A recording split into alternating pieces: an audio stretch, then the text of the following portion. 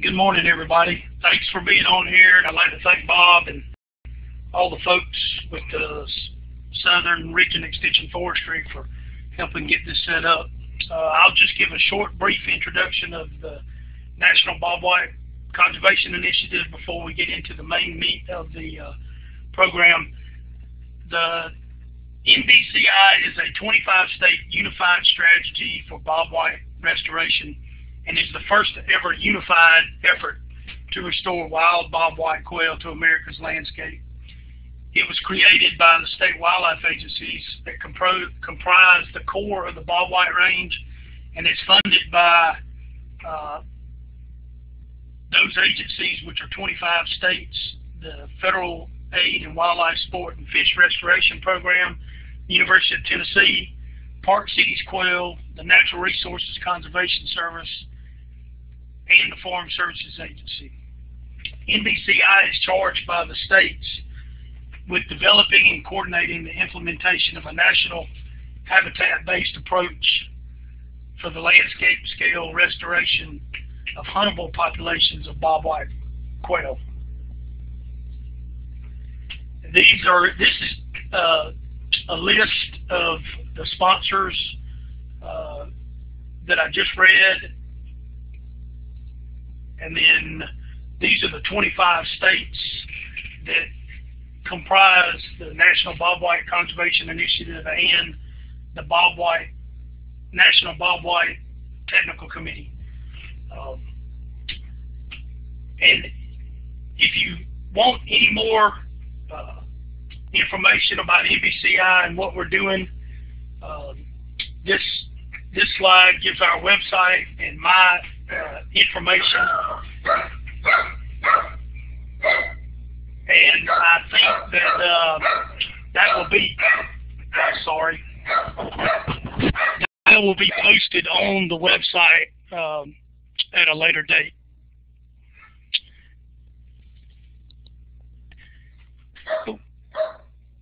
And our speaker for today is Ryan Mitchell. He is the Outreach and Technical Assistance Coordinator. Robert, I'm going to have to pause for a minute. I got somebody knocking on the door and a dog barking, if that's okay. I'll jump on, Steve. All right, hi guys, I'm Ryan Mitchell. I'm the Outreach and Technical Assistance Coordinator for the Longleaf Alliance. Today I'm going to talk about herbicide use for wildlife habitat improvement, mainly in southern forest, specifically about longleaf. So those that aren't from the longleaf range, I'm glad you're here, and I imagine there's a lot that you can take away from this. So I have to throw the disclaimer out there that you need to read the herbicide label every time you use the product. The label lays out approved rates, application methods, storage, handling, and disposal procedures, and environmental safeguards. The label is the law. The Federal Insecticide, Fungicide, and Roticide Act provides for federal regulation of pesticide distribution, sale, and use.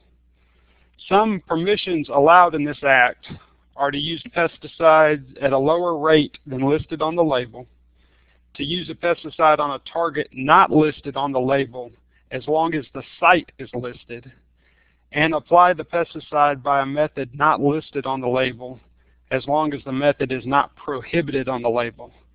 Those are some new things that I learned not too long ago, and it becomes beneficial with using some of these herbicides. So if you guys, just how we answered the questions earlier, we're going to switch it to a yes or no. Let me know if you guys are a certified pesticide applicator in your home state.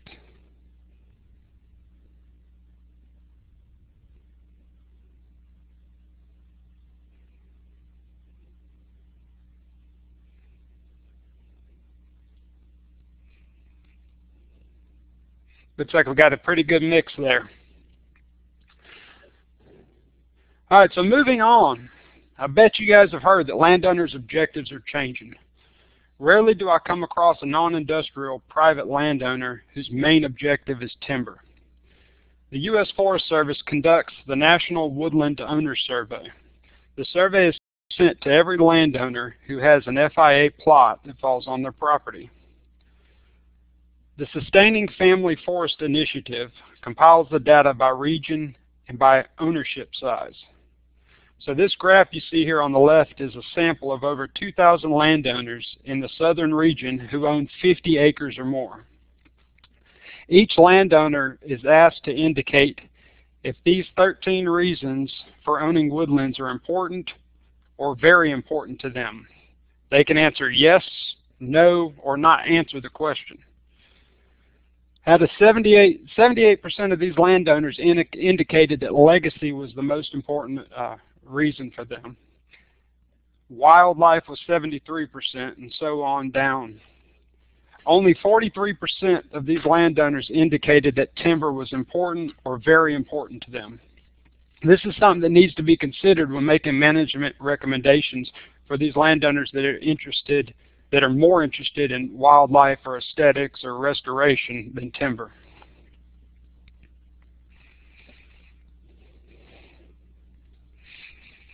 Before getting into specific herbicides, let's talk about habitat needs. Habitat is the area or natural environment in which an organism lives. A habitat is made up of physical factors such as soil, moisture, range of temperature, vegetation, and availability of light, as well as biotic factors such as the availability of food and the presence of predators. The basic requirements are food, water, cover, and space.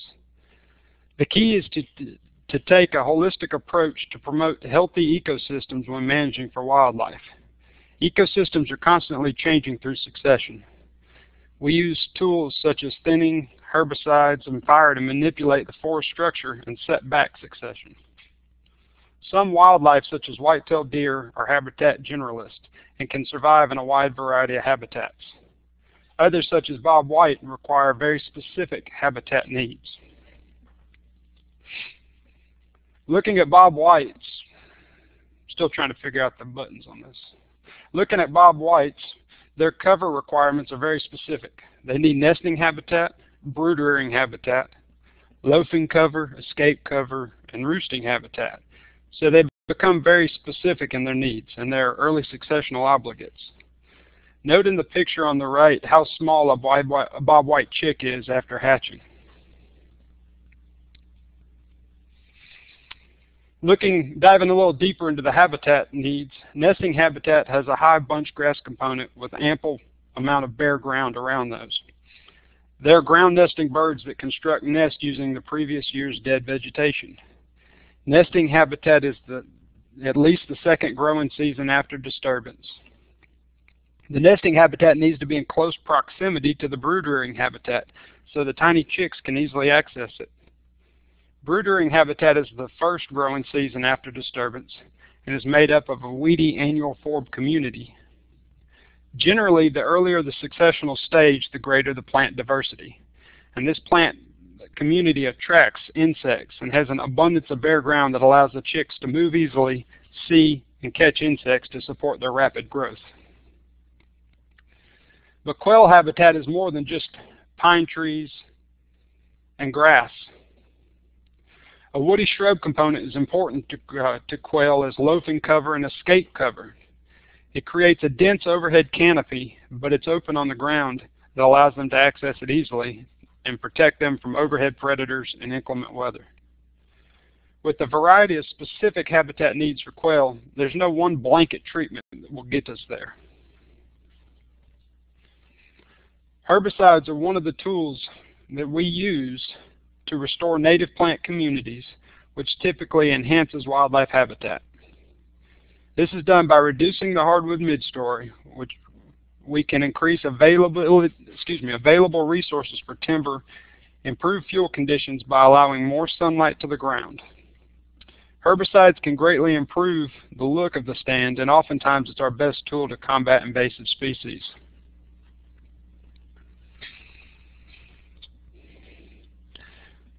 We craft a herbicide prescription based on the landowner's objectives, the identification of plants that need to be targeted and ones that need to be avoided, current site conditions, and the different soil conditions on the properties. The prescription details the herbicide or herbicides used, the rates to be applied, the timing, and the method of application. All of these come together to make up a prescription and hopefully help us achieve our desired results.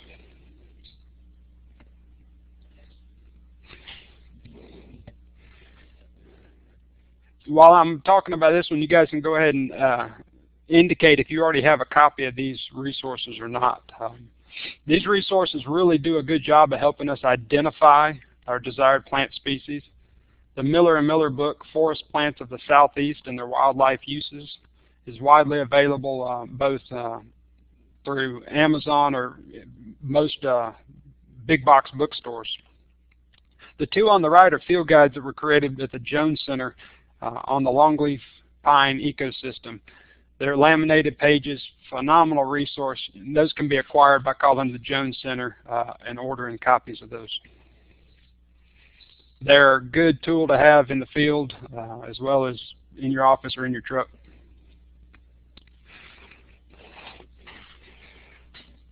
So moving on to different herbicides, this chart outlines several common herbicides used in longleaf forest management. This chart is for your reference, but by no means is a complete list. Going down through these herbicides, glyphosate, it's a foliar active herbicide with no soil activity. It does a good job of eliminating most anything that's green, especially grasses, and can be safely used under pines or hardwoods. But it's really not a good standalone brush killer. Since it is a foliar active herbicide, it requires good coverage on the target plants.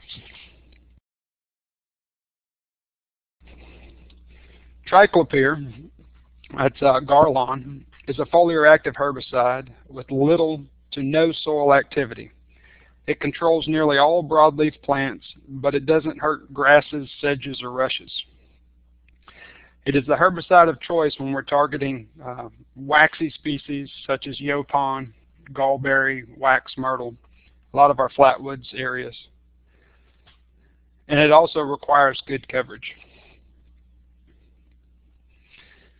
Hexazinone is a soil-active herbicide that has high soil residual activity. It's a phenomenal control for oaks, but it needs rain to activate, and the rates applied depend on the soil texture of the site. It's very selective and easy on native grasses and forbs, but this is one that's different because it requires a spring application into early summer. It is not effective late in the year. Imazapyr, such as Arsenal Chopper, is a foliar and soil active herbicide that goes into the plants through the leaves as well as root uptake, and there's significant residual activity. This is probably the best herbicide out there to target sweet gum, but you really need to watch your rate under mature longleaf and do not apply it anywhere near desirable hardwoods. This is one that if you're managing a slash or a loblolly stand, oftentimes you can do a mid-story control over the top of it. We'll talk about that a little more later. Sulfametharon is Oust. That's a foliar and a soil-active herbicide. Usually works best when it's applied as a pre-emergent in the late winter, early spring. You do need soil moisture for the pre-emergent to work. It is a water-soluble herbicide and it can move on you, so keep that in mind when applying it. Oust is also compounded by pH. So if it's a more alkaline site, Oust will be a hotter herbicide. So you need to do a soil test on sites before herbicide is applied.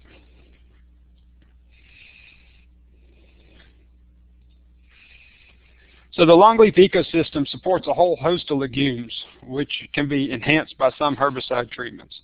For instance, imazapyr is easy on legumes. Legumes are very important as food for wildlife, both browse and the seed, and their ability to capture atmospheric nitrogen and return it into the soil. That's one of those things that is usually lacking on sites with longleaf sites with poor soils and frequent prescribed burning. It is unnecessary to destroy an intact native understory with an ill-planned herbicide application, especially when they're restoring the site for longleaf or in the name of wildlife management. We don't have the money or the seeds in production or the knowledge to completely restore an ecosystem to put back everything that we removed. So if you're fortunate enough to work on a site with an intact native ground cover, try to use herbicides or rates that are going to keep as many things as possible. This chart is a phenomenal chart that was created by the Forest Productivity Cooperative, but it's very general. So it gives you a good idea, but it's not a end-all be-all. When looking at this chart, the green signifies low efficacy, and the red means it's highly effective on controlling a particular species. For instance, with hexazinone, it's highly effective on controlling oaks, and for the most part, it's not effective on hitting legumes. Triclopyr or Garlon is really good at knocking out a lot of our unfortunately it hits legumes, but it knocks out pine and a lot of our hardwoods, but it's real easy on grasses. Imazapyr does a good job on sweet gum and maple, but it doesn't do well on controlling blackberry, pine, or legumes. So this all just comes into play when we're creating a herbicide mix.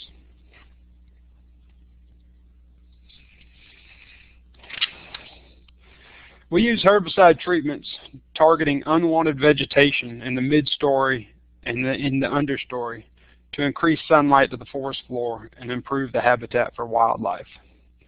Sometimes you hear these treatments called an FSI, a forest stand improvement, or a TSI, timber stand improvement treatment. This, the FSI or TSI is not inclusive for just herbicide. It is both herbicide and thinning and sometimes mechanical and fire. But we're going to be talking about the herbicide portion here. The herbicide application should always be followed with prescribed fire at the appropriate time depending on site conditions. I'm going to cover some application methods that we use. Just remember, as said earlier, if you're treating a lob or slash stand, aerial application for woody control may be an option depending on the herbicide used. In longleaf, for large-scale broadcast applications under a mature canopy, usually we use skidders or tractors, especially when more water is required. When using foliar active herbicides such as triclopyr to treat any of our waxies or our hardwoods, the applicator intends to use more water in the mix to ensure a complete coverage. Ground application has less potential for drift and can treat closer to sensitive areas than they can by helicopter. Low volume foliar applications, this is also backpack applications. If you guys can indicate who has calibrated a backpack sprayer to see how much volume you're applying before you go out and spray herbicides. So backpack foliar treatments allow the applicator to target specific individual plants with herbicide. It's not a broadcast application. You're able to put the herbicide exactly on what you want it. They require the target vegetation to be less than 6 to 8 feet so the applicator can get good coverage on the target plants, and it's not good to spray over your head. So we got a 50-50 on folks that have calibrated backpack sprayers and not those who have not. You can Google the 1/128 method of backpack calibration, and there's some really good videos on it online. It's neat to get a couple people together and each go through the exercise to see how much they're putting out. Because once you start walking across uneven terrain, you can put out much more or much less herbicide than the prescription calls for. Another method we use with backpacks is basal bark application. Basal bark uses herbicide suspended in an oil carrier to treat specific stems. And it's typically the thin bark species, usually less than 4 to 6 inches. One of the good things about this, it can be applied at any time of the year, even the winter. One of the words of caution, if you're using a herbicide like triclopyr, Garlon, for this, If the site has too many stems per acre, you can easily exceed the annual maximum rate of herbicide per acre per year. So make sure you follow the label recommendations on that. Hack and squirt and cut stump treatments target specific individuals and are to be avoided during spring sap flow. You can use them most of the rest of the year. And one of the benefits with hack and squirt and cut stump is it's not broadcast to herbicide. You're putting herbicide directly on a target species.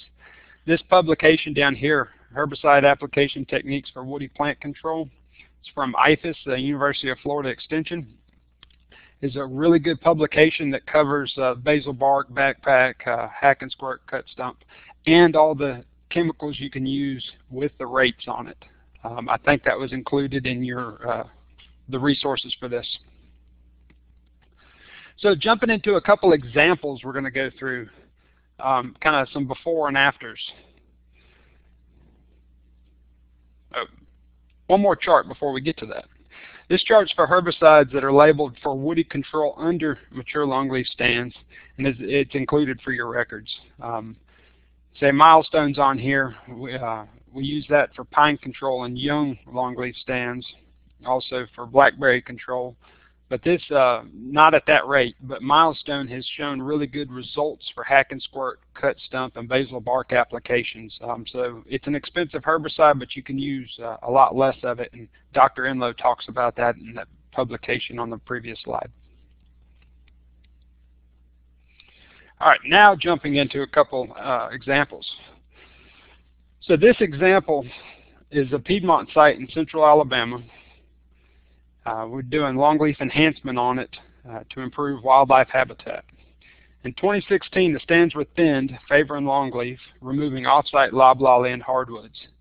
At the time of the thinning, it had been 6 years without prescribed fire.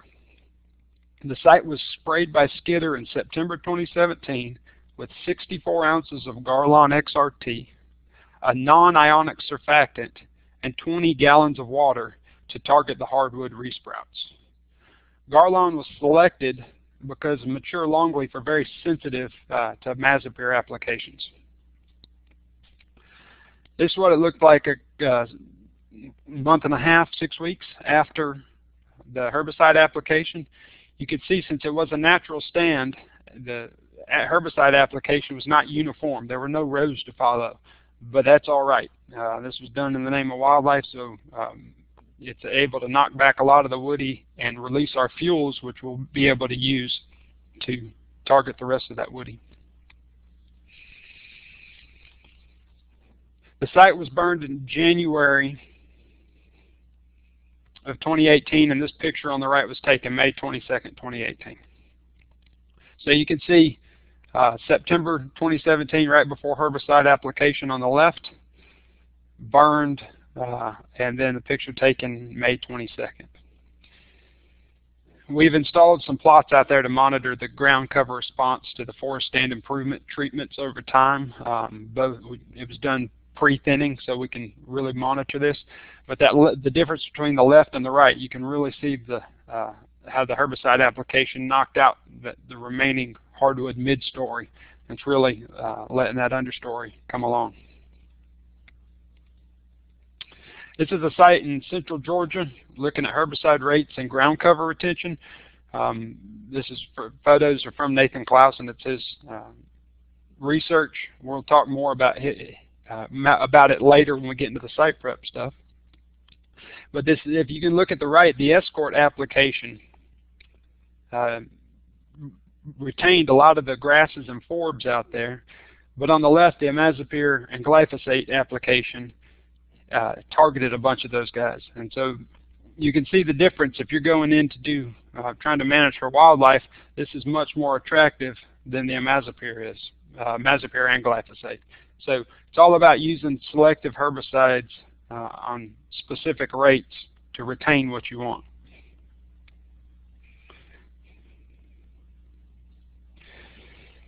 This is another stand over in Georgia, looking at native warm season grass release using Garlon XRT. It's safe to use under pine and desirable hardwoods, and since Garland's a foliar active herbicide, the applicator really needs to get good coverage over the top of the target species. So the height of the vegetation is important. On stands like this, you can go through and use backpack applications as opposed to the last Garland application stand we saw that needed a broadcast application just due to the amount of hardwood stems per acre. This loblolly stand was treated with a Mazapir to target privet and sweet gum. Notice the lack of grass in the ground cover on the right post-treatment. Herbicides can do a lot of things, but other treatments such as thinning and prescribed fire are needed. We can go through and treat it as a stand, remove all the hardwood out of it, but if there's a dense overstory of even desirable pines, it does not allow enough light to get to the ground for that grass community to really come on. This also highlights a good practice of treating the mid-story while it's suppressed by an overstory. After a thinning operation, the mid-story has increased light and resources, allowing it to grow better. And we've been able to get good control of stands by applying hardwood control before we clear cut them.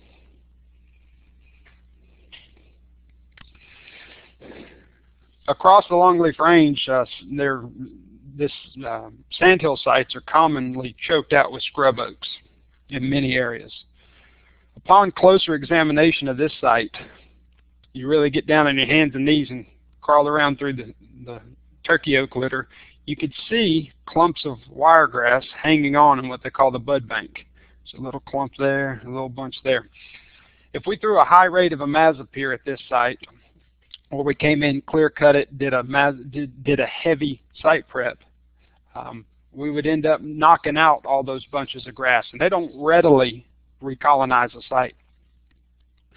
On this site, a fuel wood or a biomass chipping operation was conducted to remove the scrub oak. After adequate time for the oaks to resprout, the site was treated with hexazinone and burned. They've continued to use fire in this stand, and it's promoted the native ground cover and kept the remaining scrub oaks in the right place. Scrub oaks are a native part, or a natural part of our ecosystem on these sandhill sites, and they need to be there, but they don't need to be there to the point where that is the overstory tree. It's instant wildlife habitat, and it's made the gopher tortoises happy. So looking at some site prep herbicides, the main goal of a chemical site prep is to reduce competition for trees, specifically hardwoods, to assist with the tree establishment, to control any invasive species, and improve planter access.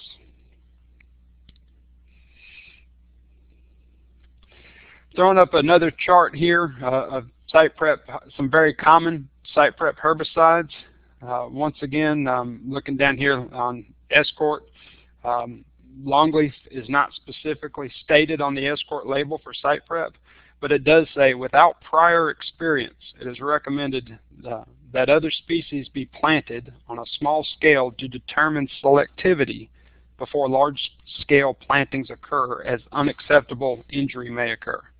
Bayer will not assume responsibility for injury to any conifer species not listed on the label.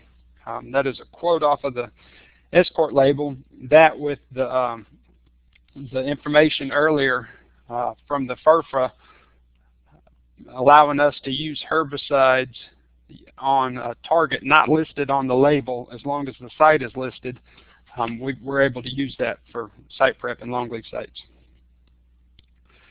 So these are common rates of the herbicides we use in longleaf site prep. Just because there's a bottom end on this rate does not mean we can't go below it, and oftentimes we do, especially when wildlife habitat is a priority.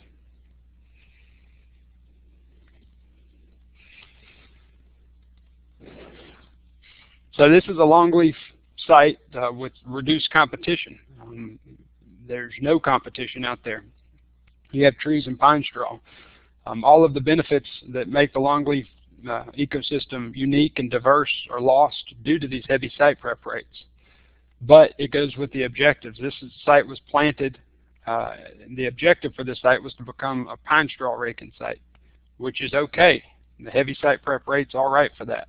But if it, for ground cover retention, for wildlife habitat, it's probably not the way you want to go.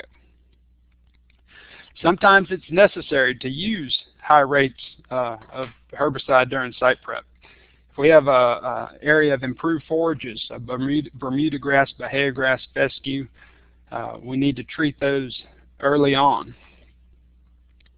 By treating those early on, we're able to use the rates we need without injuring any trees present. Once the trees get in the ground, our hands get tied with what herbicides we can use and when we can use them. This stand down here in the bottom picture is an 8-year-old longleaf stand. Landowners trying to get control of the Bermuda grass by spraying a 5% glyphosate solution. And over multiple treatments a year for many years, he might be able to do it, but it's very labor intensive and costly. I'm putting a plug down here for Tall Timbers Research Station. Did some good research a couple of years ago on forage control and upland pine systems. You can pop it into your Google search engine and easily find it. But they found that sethoxydim did a real good job of knocking out improved forages while retaining some of the native bunch grasses that might be present, as well as some of the forbs and legumes that were present. So that's one to check out if you're having to run into this situation, which is very common.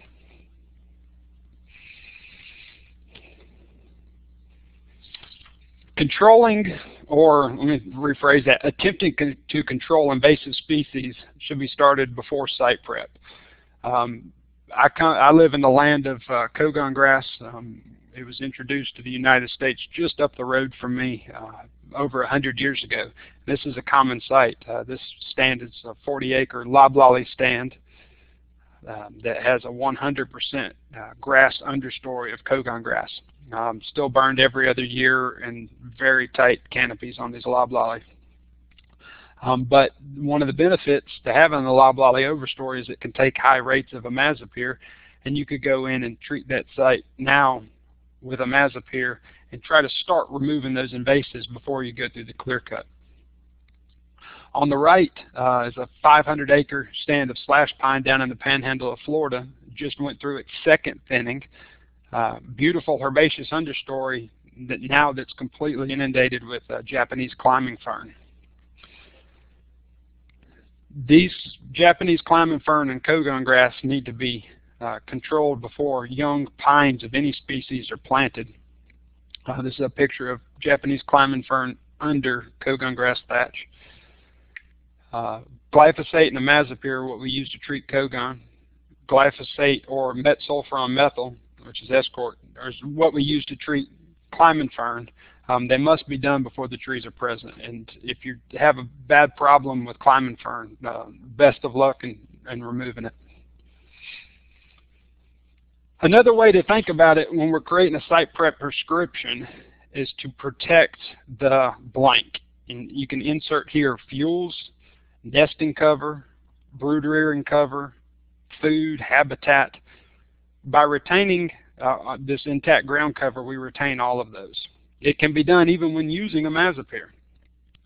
Rates matter though. If the herbaceous or real grassy understory is important to you, try to keep the imazapyr, the 4-pound product, under 16 ounces per acre.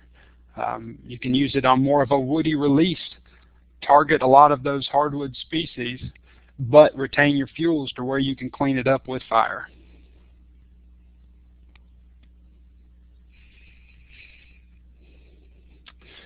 So some of Nathan Klaus with Georgia DNR absolutely says it best. When looking to restore a longleaf site, a good site prep will help us get longleaf established by controlling the hardwood competition. This can be done while conserving the diverse ground cover that makes the longleaf ecosystem unique. By maintaining the ground cover, we maintain wildlife habitat and the ability to burn at year 1 or year 2. That's really important when we're dealing with a lot of the hardwoods or off-site pine that try to come into those stands when we use an alternate site prep. But when you're thinking about restoration or wildlife habitat, a bad site prep may prevent prescribed fire, and it usually does prevent prescribed fire for the first 3 to 5 years.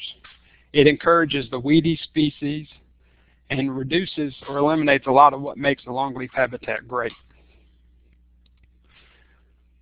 I work from Virginia to Texas on longleaf restoration, and this is a very common site prep prescription that I run across, and it's done countless times over the phone all across the longleaf range. It's not wrong for establishing or growing trees, but there are other ways to do it when wildlife habitat or restoration is a priority. They'll go in and throw high rates of arsenal at the site to clean up any hardwoods. Well, there might be a waxy or two, so they throw a high rate of garland or a rate of garland out there. If there's any off-site pine, or just to show brown down, show some burn down, 6 quarts of glyphosate are usually tossed in, and that's going to burn up anything that's out there. And 32 to 96 ounces of surfactant. And 10 gallons of water if by helicopter, maybe 20 gallons if you're doing it by ground. Sometimes oust is tossed in there to add for pre-emergent control next spring, but I don't know how well that works, looking at some of the research.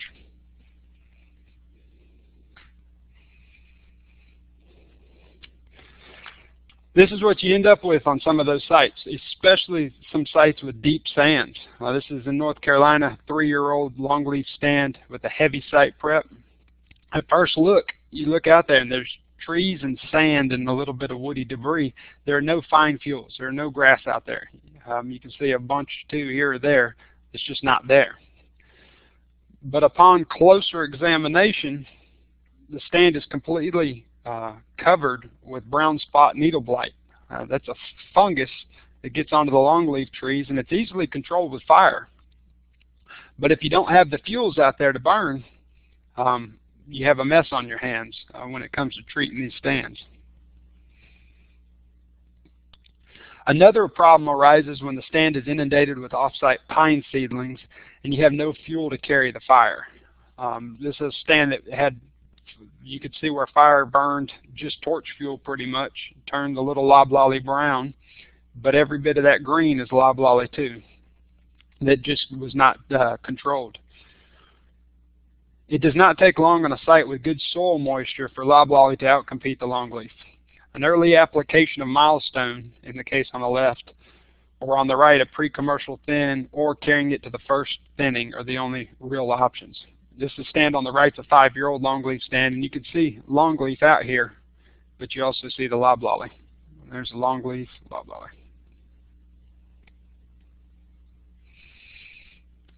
All right, question. Has anyone had an issue with a Mazapir damage on newly planted longleaf seedlings?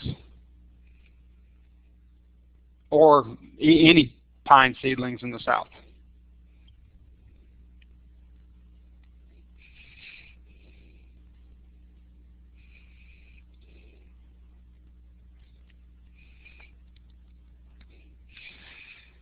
So I ran into this last year. Waited. Site was sprayed in, or 2 years ago. Excuse me. Site was sprayed in September, and was planted mid-February. But we ran into a drought for a little while, and it ended up injuring a lot of the trees. Didn't kill them, but it happened. Dr. Dickens, Dr. Minogue, and Dr. Moorhead have a paper that's in user resources addressing the appropriate rates of imazapyr and the timing of spraying and planting to avoid residual herbicide damage from residual herbicide damage. A good rule to follow is to wait at least 60 days when applying 24 or more ounces of 4-pound imazapyr or 48 plus ounces of 2-pound imazapyr. This is with normal rainfall. If you look at the paper, there's several charts on the paper. This chart specifically for the 4-pound formulation. There's one on the 2-pound formulation. So let's say 24 ounces of imazapyr was applied on my site in September. So we go up here to September. and it was a sandy site in Alabama. We recommend planting your new seedlings in November as soon as you start getting fall rains again, so it can take advantage of that soil moisture and put on growth. Preferably, you have them in the ground before the end of the year. So looking at the chart, you follow September down, the bottom sections, longleaf and flash, 24 ounces. I can't plant in November, can't plant in December, January, so I'm at February, March, but with a 24-ounce application. Oh, but wait a minute. It's a sandy site. So you look down here. If it's a sandy site, well-drained, low organic material, application and planting may be increased by 1 month. So you're saying kick it out to April to plant behind a 24-ounce Arsenal AC application? Well, the planters have moved on at that time. So it's one of those things just to be aware of. Timing of application and amount of herbicide really come into play.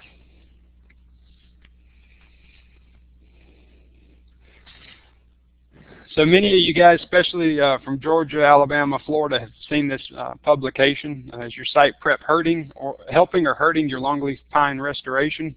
You can easily find it through Google search. But Nathan Klaus did some research on different site prep formulations and the ground cover response to each. Change in the woody and herbaceous cover. You look at the site prep is down here on the bottom, what was treated. You look at the imazapyr, 48 ounce of this is Chopper, the 2-pound product. It increased woody over control. And here the woody is he signified that is the blackberry. Blackberry is a good soft mass producer, but if it's the only thing out there, it's going to create a canopy over any fine fuels, any grasses we have, and blackberry just doesn't burn. Same thing with the imazapyr and the glyphosate application. Blackberry increased over the control. Everything else decreased the woody. So looking at the other side, the herbaceous vegetation, increase in herbaceous, and if we're managing for quail or any of these other wildlife species, that early successional habitat's important. So we want a good herbaceous understory. The metsulfuron, which is Escort, and the ULW, which is no longer available, but that's a hexazinone product, increased the amount of herbaceous cover on those plots. What about the changes in grass associated with the sites? Imazapyr and glyphosate, all less than the control. But you look over here, Escort, hexazinone, triclopyr, which is our Garlon, and a ULW, another hexazinone treatment. All these treated the sites. All those sites had an increase in grass cover. That's a great thing. That gives us fuel, but it also gives us habitat. What about weedy cover? And this isn't necessarily that good herbaceous weeds that we use for brood habitat. This weedy cover is weeds such as dog fennel, mare's tail, rattlebox, stuff that doesn't provide much value. These weedy increased with the imazapyr and the imazapyr glyphosate application, but everything else these decreased. So it is pretty eye-opening, the difference between these. So putting this all together, he came up with what he's calling a preferred site prep treatment of 48 ounces of Garlon XRT, 2 ounces of Escort, a non-ionic surfactant. What does this look like on the ground? So this is one of his test sites, 19 months after treatment. You look in the front, good herbaceous ground cover. Look in the back, beyond that tree line, that's the imazapyr site prep back there. There's not much herbaceous cover growing back there. I bet you can guess where the quail and the Bachman sparrows were. They were all up here. So after 19 months, they had 93% longleaf survival on this site. That's pretty impressive. A note on this herbicide prescription is this was tested on a Piedmont site. So it was not tested on the southern rough. Our yopons, some of our more difficult to control species, this was not tested on. What he did not get good control on were the scrub oaks, turkey oak, blue jack oak.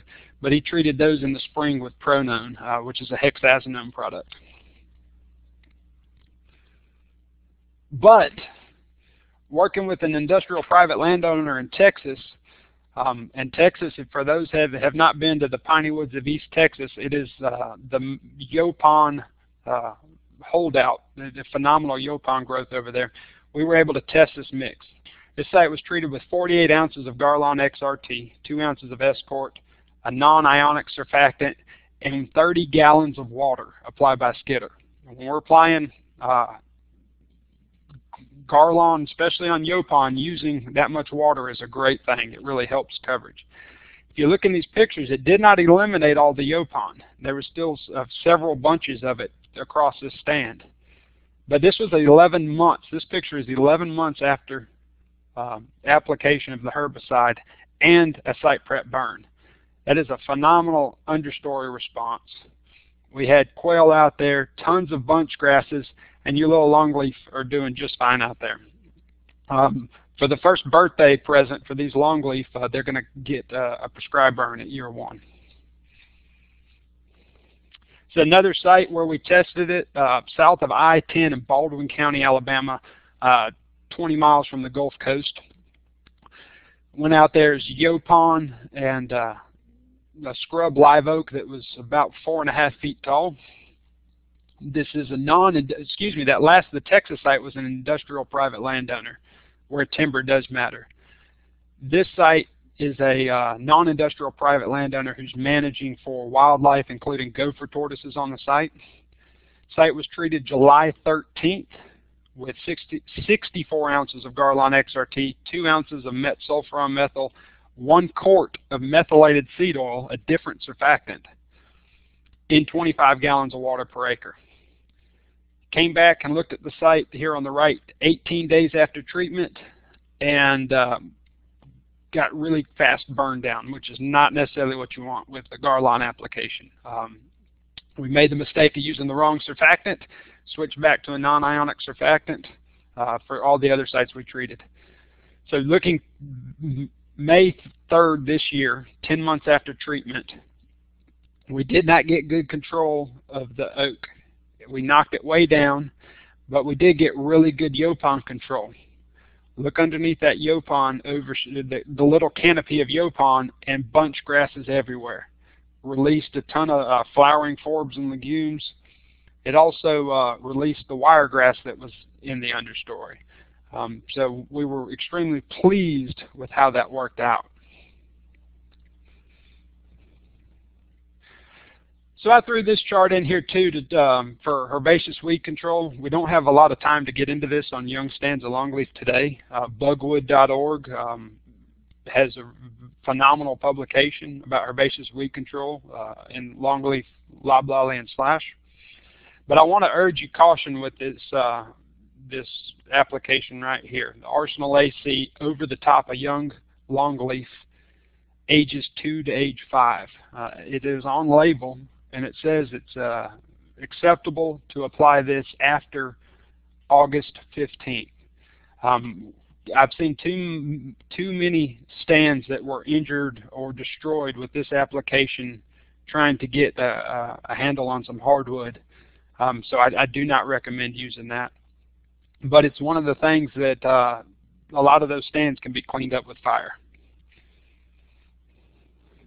So trying to summarize what we kind of talked about today, there's no silver bullet. All the herbicides have pros and cons. Each one of them can target good things, but they do also knock out good things. Determine the landowner's objectives and create a prescription to help achieve it while minimizing collateral damage. You do not have to apply maximum rates, and with herbicides, a little is good and more is not necessarily better. Follow herbicide applications with prescribed fire. And finally, when it comes to herbaceous weed control, do you need it? Sometimes, yes, especially on old ag or pasture sites. Other times, fire will get the job done with much less injury to the trees.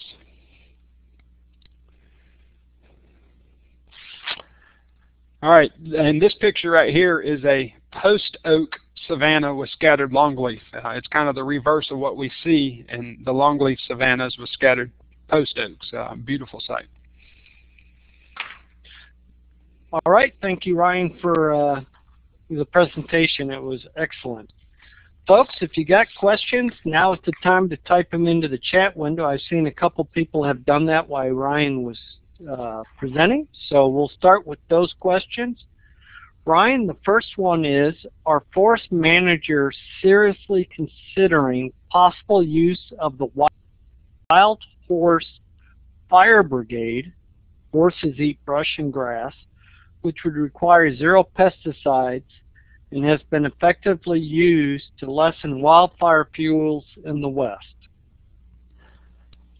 I am sorry, I cannot answer that. I do not know anything about the Wild Horse Fire Brigade, but I'm going to check it out now. So sorry about that. And here's a comment from Robert Franklin. It's a comment that says, a lot of folks here are using Oust Extra or Escort in the longleaf site prep tank mixes. That is correct, and thanks for that comment, Bobby. Oust and Oust Extra, which has the Escort in it, which you got to be careful of. Sometimes it's used in herbaceous weed control by mistake and will cause damage. They're often added to site prep mixes for carryover weed control. I'm talking with Dr. Pat Minogue about it. He just does not have the research to support the putting all that in for herbaceous weed control and getting good control in the spring, getting that carryover control. So it's something that's often tossed in. Okay, the next question is from Kyle Steele. He's wondering if goats are utilized in the South for woody understory control. Kyle, they are. We have a park in Birmingham, Alabama that has a team of, I think they call them eco goats, and they're moving them around the state park for privet control, controlling on some of our invasives. So we have some landowners that are using goats as well as piney woods cattle to get control of some woody understory. Anything they can reach, they'll eat. Okay, the next from Rob Gano is wondering if you could show the screen listing the species controlled or not controlled by each herbicide. So if you want to back up to that. Oh, yeah, I will.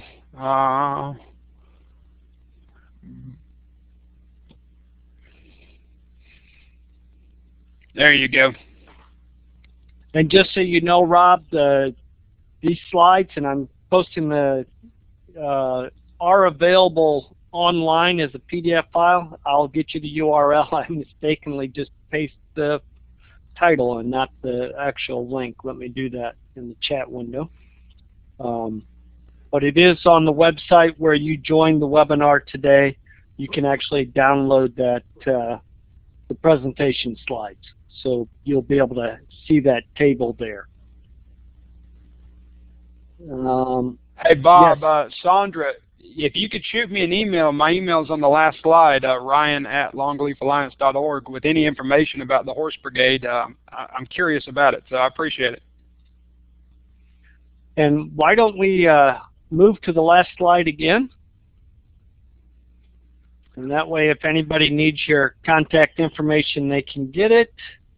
Here's a question from James Davis. Oh, sorry, we'll get to James in a second. Let me back up a second. Joanne Shows wants to know, how educated do private landowners need to be on herbicides, or how do you verify your forester is using the right mixes? I'm a huge fan of having our landowners educated on anything that's going on. Herbicide use, prescribed fire. They don't necessarily need to be up to a commercial level of knowledge, but a good working knowledge of it helps.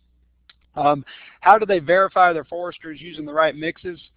Some keywords that I've found when you tell a landowner says, I want to see it work quick, I want to make sure everything's brown. When they start going through words like that, they're going to throw all the herbicide in there to make sure that it's brown and it's dead, and it shows results that way. Just being on the same page with your consulting forester, for them to know what your objectives are and that you're okay. We call it having a site look a little dirty. There might be some hardwood left out there, stems of it, but if we have grass out there, I can take care of it with fire. So as long as you're on the same page about objectives, that is a big plus. Okay, the next question is from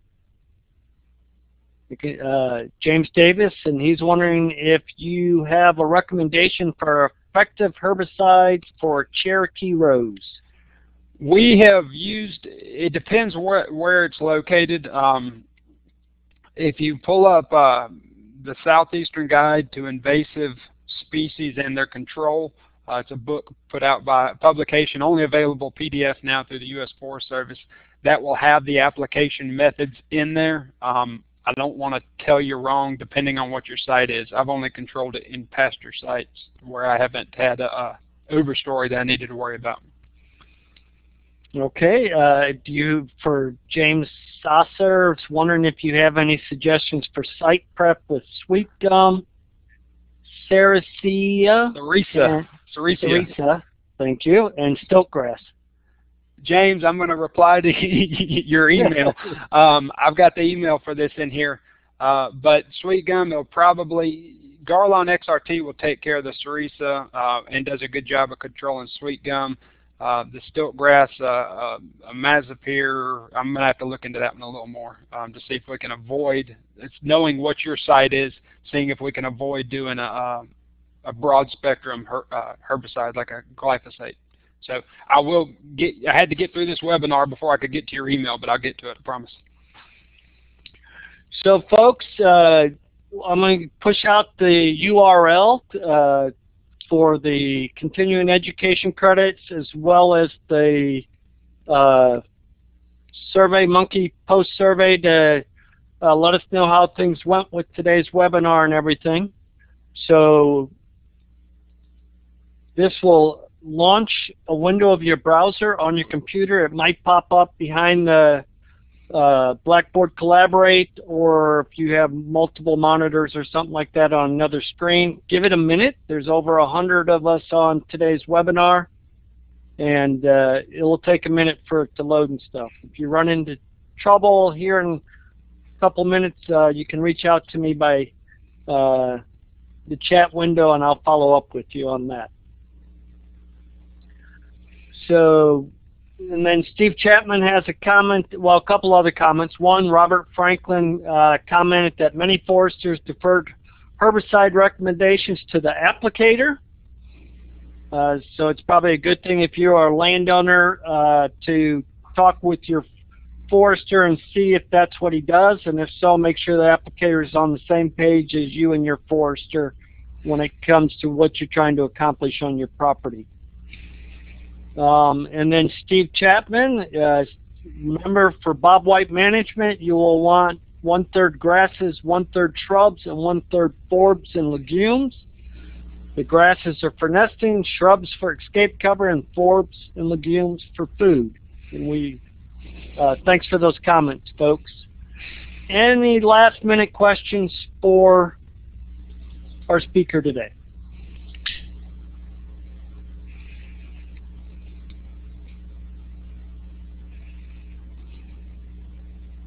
Okay, with that, I'd like to thank Ryan. Thank you for taking the time to do this, and Steve for helping to pull it together. Do appreciate it. Ryan, you did a great job. It was very informative. Thank you very much. Y'all have a wonderful day.